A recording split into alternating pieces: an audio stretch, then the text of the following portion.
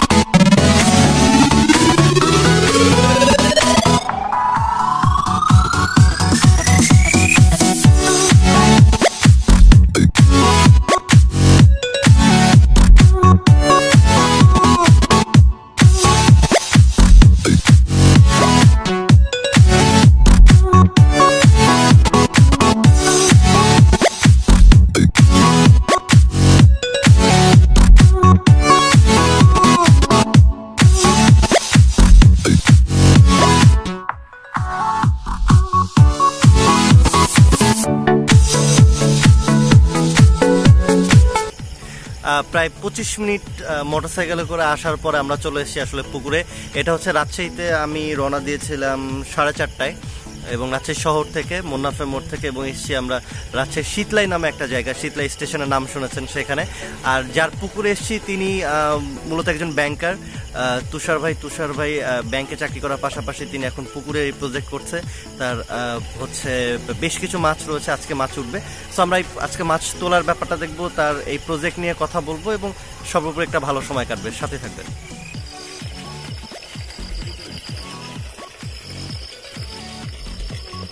মোটামুটিভাবে পুকুরের পুরোটাই একটা জাল টানা দেওয়া হয়ে গেছে। এখন মাছ সব এক জায়গায় করা হচ্ছে, আর একটু সময় লাগবে, হয়তো 20-25 মিনিট হয়তো আর একটু লাগবে।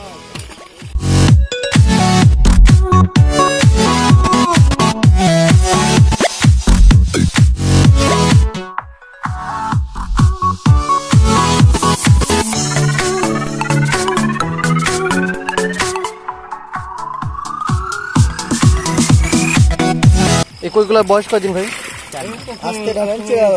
এই কই মাছগুলো কত বয়স? 4 মাস। কতটুকু ওজন হয়েছে এক একটা? 100-150 গ্রাম না? এগুলো এখন বাজার প্রাইস কত? বাজার দর 180 বা 200 টাকা কেজি।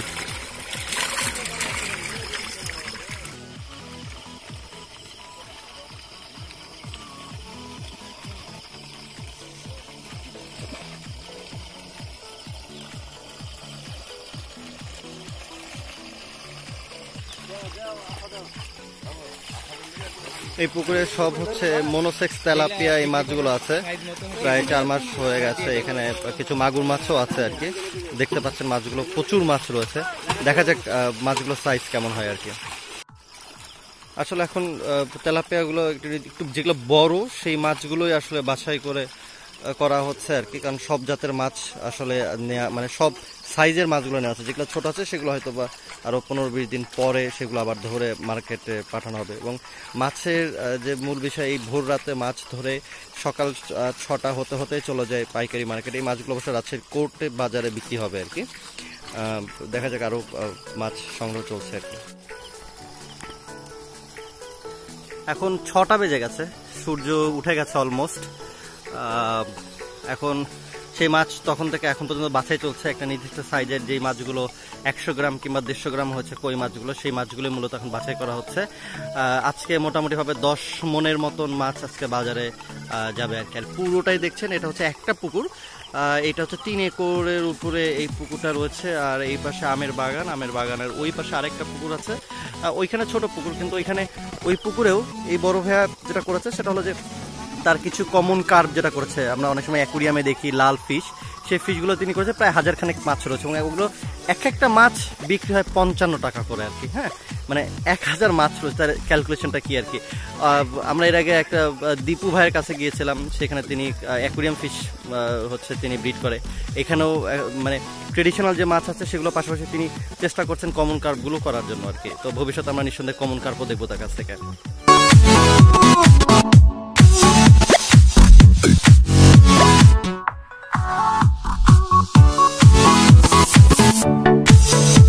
এখানে দেখতে পাচ্ছেন পুরো কালো জায়গাটা হয়ে আছে সব তেলাপিয়া মাছ। সাদা গেঞ্জি পরে যে ব্যক্তি রয়েছে আর কি মাছ তুলছেন, মাথায় গামছার ঠিক ডান পাশে যিনি, ওনার নাম হচ্ছে তুষার কবির। উনি মূলত এই প্রজেক্টটা তিনি রান করাচ্ছেন।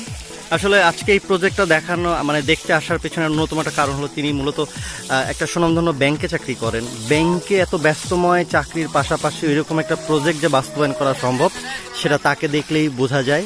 এবং আপনি চাইলেই এরকম একটা প্রজেক্ট রান করাতে পারবেন, তবে তার জন্য প্রচুর লেখাপড়া করতে হবে, অনেক অভিজ্ঞতা দরকার আছে। তো আশেপাশ থেকে দেখে ওগুলো নিঃসন্দেহে এখন অ্যাটলিস্ট শেখা উচিত। বাট কাজে নেমে পড়তে হবে। কাজে নেমে পড়লে আপনি কাজ করতে করতেই দেখা যাবে যে অনেক কিছু শিখে গেছেন, যেটা তুষার ভাইকে দেখলে বোঝে। তার কাছ থেকে শুনবো আসলে তার পরিকল্পনা কি।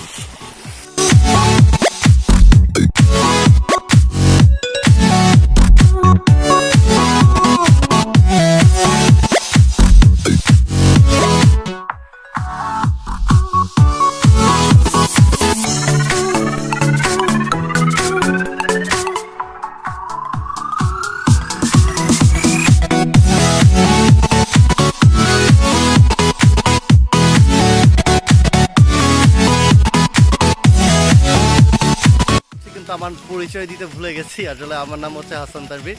আমি এই রাজশাহীর আম এই পেজটি মূলত আমি চালাই। এটা একটা বলতে পারেন যে আমাদের বিজনেস, মানে ফ্যামিলি বিজনেস। আমাদের বাসার আমরা তিন ভাই মোটামুটিভাবে। আমার বড় ভাই সে ইঞ্জিনিয়ার, বাবা রিটায়ার্ড ইঞ্জিনিয়ার, মেজো ভাই সে আইসিবিতে চাকরি করে অ্যাডমিনিস্ট্রেটিভ হিসাবে, আমি কনসালটেন্সি করি আর কি। কিন্তু তার পাশাপাশিও আমরা এমন একটা কাজ করতে চাই, আমাদের ফিউচার প্ল্যান রয়েছে যে আমরা একটা বড় এগ্রোর একটা কোম্পানি করতে চাই বা এই ধরনের কাজ করতে। যেহেতু বাবার একটা বিশেষ আগ্রহ আছে, আমার ভাইদেরও খুব আগ্রহ আছে। তো আমরা শুরু করছি, হোপফুলি যে আজ থেকে 2 বছরের ভিতরে আমরা কিছুটা করে ফেলবো, বাট শুরু করছি। আর এখন আমার আশেপাশে, রাজশাহীর আশেপাশে যে ছোট ছোট প্রজেক্টগুলো রয়েছে সেগুলোই মাঝে মধ্যে ঘুরতে যাই, গেলেই ভিডিও করে নিচ্ছি। আমার একটা ছোট্ট মোবাইল ফোন আছে, খুবই কম দামি, সেটাতে যতটুকু পারা যায় সেটুকু আসলে আমি রেকর্ডিং করার চেষ্টা করি, আপনাদের সাথে শেয়ার করার চেষ্টা করি আর কি। সো আরেকটা ব্যাপার, আমার একটা চ্যানেল রয়েছে, ইউটিউব চ্যানেল রয়েছে, সেটা হচ্ছে রাজশাহী রাম দিয়ে সার্চ করবেন। আমি এই ভিডিওগুলো সেখানে আপলোড করে থাকি আর কি। আর এছাড়াও মূলত আমি নিজেও কিন্তু শিখছি স্টিল নাও। হ্যাঁ, আমার পেজ মূলত আমরা আম সেল করি, কিন্তু আমাদের প্ল্যান রয়েছে আমরা মশলা নিয়ে আসছি যেটা নিত্য প্রয়োজনীয়। আমরা আমাদের গ্রামে বড়ি হয়, আমরা সেই বড়ি নিয়ে আসবো। ইভেন কৃষি বা এগ্রো নিয়ে যা করা যায় মোটামুটিভাবে সাধ্যের ভিতরে আমরা ধীরে ধীরে সেগুলো চেষ্টা করছি। ইভেন স্টিল নাও আমি নিজেও কিন্তু শিখছি আর কি। যদিও আমার লেখাপড়া বিজনেসে, কিন্তু তারপরেও মনে হচ্ছে যে না, এইটাকে নিয়ে আমরা কিছু একটা করতে পারি।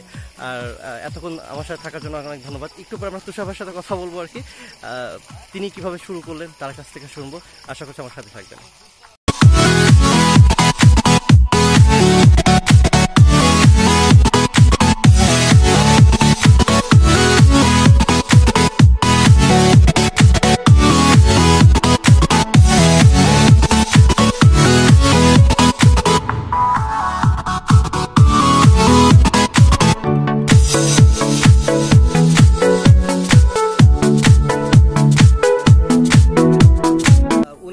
তুষার কবির ভাই, আসলে ওনারই এই প্রজেক্ট। তো তার কাছে একটু শুনতে চাই যে আসলে কেন শুরু করা, কিভাবে শুরু করলেন। একে তো ব্যাংকার, দ্বিতীয়ত আবার এই প্রজেক্ট, মানে কি মনে করে এটা শুরু করা? প্রজেক্ট আসলে শখের, অন্য কোনো কিছু নাই এখানে, পুরোটাই শখের বসে করা। আর প্রজেক্টের যা কিছু আছে সবকিছু জাস্ট অবসর সময়ে শখের বসে সবকিছু করেছি। এখানে মাছ আছে অল্প, মাছের সাথে কিছু কবুতর আছে, আচ্ছা, কিছু খরগোশ আছে, পাখি আছে। আচ্ছা, আর এখানে আসলে দীর্ঘমেয়াদী ওরকম পরিকল্পনা না, এটা যদি টিকে যায় সেক্ষেত্রে দীর্ঘমেয়াদী। আর যদি মনে হয় কি না এটাতে আমার পেশার সঙ্গে যাচ্ছে না, তাহলে আমি এটা ছেড়ে দেবো। তবে টিকবে না বলে এরকম কোনো কিছু নাই মনে হচ্ছে যেটা দেখে। আর সাথে আমাদের এটা আছে পেঁপে আছে। আচ্ছা, এখানে পেঁপে গাছ আছে কতগুলো? মানে এই জমিতে 500 মতন পেঁপে গাছ। পেঁপে গাছ মানে পুকুরের চারো সাইডে যে পেঁপে গাছগুলো দেখা যাচ্ছে ওই পেঁপে গাছগুলো হচ্ছে পুকুরের ধারে আর কি।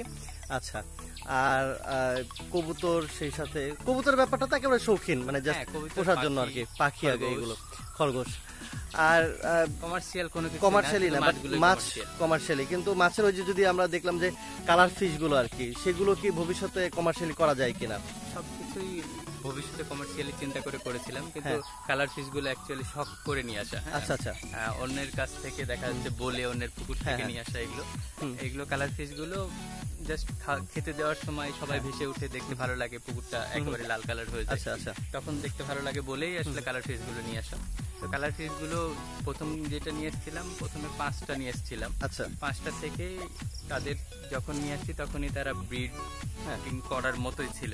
আচ্ছা, নিয়ে এসে পুকুরে তারা ব্রিড করেছে, এখন 1000 হবে, 1500 মাছ। কিন্তু এগুলো মার্কেটে এক একটা মাছই বিক্রি হয়, পাইকারি বিক্রি হয় মেবি 40-45 টাকা করে প্রতি পিসের দাম হয়তো বা। আসলে কালার ফিশ গুলো ব্যাপার হয় কি, বিক্রি করে যারা, তারা বিভিন্ন পার্কে করে অথবা কাউকে দিয়ে দেয়, কিন্তু খাওয়ার জন্য অনেকে নিয়ে যায় না, মানে শখ করে যে খাবো এরকম চিন্তা করে কালার ফিশ গুলো না। কালার ফিশ গুলো প্রায় পুকুরে দেখা যায় 4-5টা করে রাখে, এমনি শখের বসে অথবা দেখতে ভালো লাগে এই জন্য। আচ্ছা, এই মাছের প্রজেক্টটা কতটুকু সম্ভাবনাময় আপনার কাছে কি মনে হয়? অনেক বেশি, অনেক বেশি। তারপরে আসলে যে পরিশ্রমটা আপনার যাচ্ছে সকাল থেকে দেখলাম, ওকে, সেই ভোর 4টা থেকে দেখছিলাম যে আমরা আসলাম এইখানে, নিজে থেকে আপনি পানির ভিতর নেমে মাছ তোলা থেকে শুরু করে সবকিছু তদারকি, মাছ চলে গেছে পাইকারি মার্কেটে, সেটা হয়তো বা টাকাও চলে আসবে আর ঘন্টাখানেকের ভিতর আর কি। সবকিছু মিলিয়ে যারা নতুন, যারা আসলে ভাবছে পড়ালেখা শেষ করে কিংবা যারা চাকরি করে, তারা আসলে এই মাছ নিয়ে কতটুকু আগাতে পারে আপনার কাছে কোনো সাজেশন? শোনেন, পড়ালেখা যারা করে তাদের জন্য মাছ নিয়ে আগানোটা খুবই সহজ। হ্যাঁ, এর চেয়ে ইজি ব্যাপার নাই, কারণ মাছ নিয়ে প্রচুর অ্যাপস আছে, মাছের চিকিৎসা নিয়ে অ্যাপ আছে, মাছ চাষ নিয়ে অ্যাপ আছে, তাছাড়া ইউটিউবে সার্চ দিলে প্রচুর পরামর্শ পাওয়া যায়, ফেসবুকে বিভিন্ন মাছ চাষের গ্রুপ আছে যারা বিভিন্ন রকম পরামর্শগুলো দিয়ে থাকে, মাছের রোগ থেকে শুরু করে মাছ চাষে কি করতে হবে, কি খাবার দিতে হবে, খাবার নিজে তৈরি করা যাবে কিভাবে, সেগুলো দেয়, ফিড খাওয়ালে কি হবে, ফিডের খরচ কেমন। আসলে ফিডে খুব বেশি লাভ করা যায় না, ফিড দিলে খরচই বেশি হয়, লাভটা কমে আসে। নিজে বানানো খাবার যেগুলো তৈরি করা হয় সেটাতে লাভগুলো অনেক বেশি আসে। তো সেক্ষেত্রে কিছু প্রসেস আছে, এই প্রসেসে যদি খাবারগুলো বানায় মাছকে খাওয়ানো যায় তাহলে মাছের গ্রোথটা ওই ফিডের মতনই থাকে, খরচ অনেক অংশে কমে আসে, সেক্ষেত্রে লাভটা বেশি করা যায়, লাভ বেশি করা যায়। তবে আমার কাছে যেটা মনে হয় যে আসলে লেখাপড়ার কোনো বিকল্প নেই, আপনি যে কাজই করতে যান না কেন, মাছ চাষের আগে 6 মাস লেখাপড়া করতে হবে, আদারওয়াইজ এটা সম্ভব না। পিছনে পুকুরটা দেখা যাচ্ছে, আসলে অনেক বড় একটা পুকুর, 3 একর জমির উপরে হচ্ছে এই 1 একর জমির উপরে হচ্ছে 3 বিঘার উপরে এই জমিটা। হোয়াটএভার, আমার কাছে মনে হয় যে আমরা অনেকক্ষণ কথা বললাম, আর সেই সাথে যারা তখন পর্যন্ত ভিডিওটা দেখলেন তাদেরকে অনেক অনেক ধন্যবাদ। আর সর্বোপরি হলো 2 মাস লাগানো হয়েছে, পেঁপে চলে আসছে এখন। ও, পেঁপে, এই সেই পেঁপে গাছ। আচ্ছা, পেঁপেও বেশ খুব চমৎকার করে লাগানো আর কি। ভাই, পেঁপে কি পরিমাণ পেঁপে আশা করছেন যে এই পুকুরের চারপাশ থেকেই 500-550 গাছ থেকে কি পরিমাণ পেঁপে পাওয়া যেতে পারে? পেঁপে বছরে 1000 টাকা করে আসবে যখন ধরা শুরু হবে পার গাছে। প্রতি গাছে 1000, তার মানে 1000 টাকার পেঁপে হবে না? কত টাকার মতন পেঁপে হতে পারে, মানে মার্কেট প্রাইস কি বলে?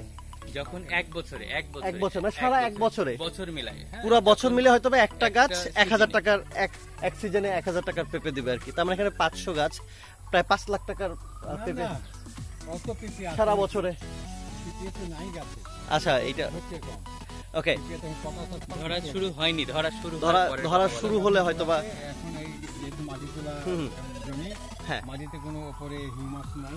আচ্ছা, গাছে খাই, জি, হিউমাস ফসিল নাই, যেখানে মানে এই কোনো জীবজন্তু মরা, সেগুলা চাইলে পরে এগুলা থাকলে গাছে নাই, গাছ জোর নেই। আচ্ছা, সেখানে পটাশ আর ফসফেট এগুলাতে করে দিতে হবে, ওগুলা কেবল দেওয়া হচ্ছে। এখন ধরবে না, এখনো আরো 2-3 মাস পর। মানে আসলে মানে এই পেঁপে গাছগুলোর একটু সময় লাগবে আসলে, আর একটু সময়ের পরে হয়তো ধরা শুরু করবে আর কি। সো অনেক তুষার ভাইকে অনেক অনেক ধন্যবাদ, অনেক মাছ দেখলাম, এরপরে আবারও আসবো এই পুকুরে আর কি। আর আমরা রাজশাহীতে আমরা এর আগে ভাইয়ের এই প্রজেক্টে আসলে আমরা একবার পিকনিক করতে এসেছি, সুযোগ পেলে আমরা এখানে আসি আর কি, চমৎকার শীতলা স্টেশনের ঠিক পাশে আর কি। আর তুষার ভাইকে অনেক অনেক ধন্যবাদ, আর সেই সাথে আপনার এই ভিডিওটি এতক্ষণ পর্যন্ত দেখলেন, আপনাদেরকে অনেক ধন্যবাদ। আর সর্বোপরি আসলে স্টুডেন্ট হন কিংবা চাকরিজীবী হন, আমার মনে হয় যে এরকম পরিবারকে সাপোর্ট দেওয়ার জন্য এরকম প্রজেক্ট থাকা আসলে এইটা খুব ভালো একটা সিদ্ধান্ত আমার কাছে মনে হয় আর কি। সো সবাই অনেক ভালো থাকবেন, সুস্থ থাকবেন এবং আমার জন্য দোয়া করবেন। সবাইকে টাটা বাই বাই, আবারও অন্য কোনো প্রজেক্টে গিয়ে দেখা হবে। আর অবশ্যই আমার পেজে সবাই অ্যাক্টিভ থাকবে নাকি। তুষার ভাই tata bye bye, thank you.